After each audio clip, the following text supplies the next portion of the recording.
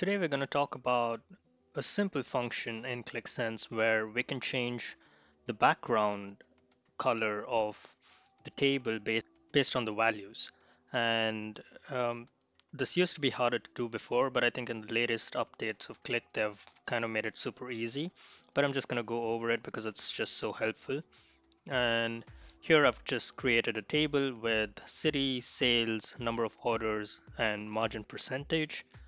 And all you got to do is let's go to edit, and we're going to click on the measure here, sales, and you have something called background color information, color expression.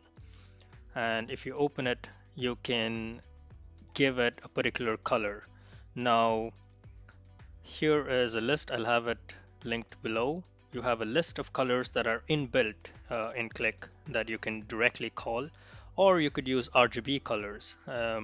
So you could call RGB with its values by looking it up online, but there are plenty of calculators that show you what the RGB colors are for the color that you're looking for.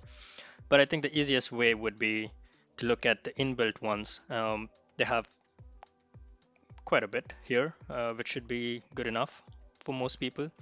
So let's just say red, and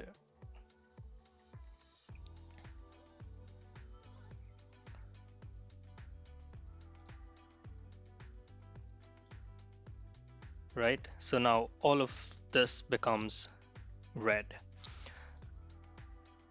But this is not that optimal because for most people, what you want is colors based on certain measures. So you only want it to be red in case.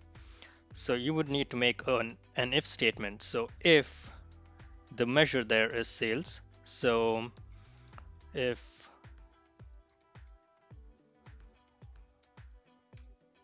the field sales is greater than 10,000, then we want red, else we want, let's say, yellow.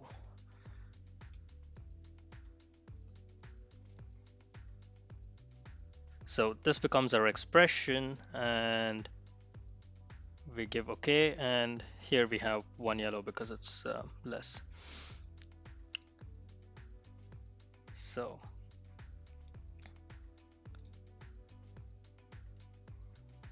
let's change this a little bit more. Yeah, here we go. So it's easier if you want to relay some kind of information where you only want to highlight certain cities over a certain level of sales, then that's how you would color code it. And I think this is super helpful and important. We could do the same for others. So let's say so we have sales, let's go to number of orders, background color information.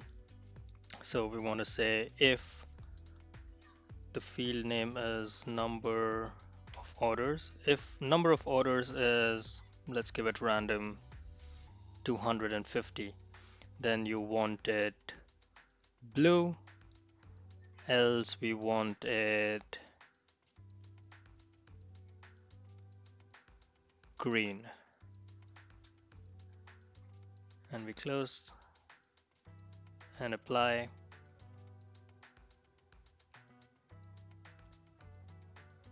And we see it this way.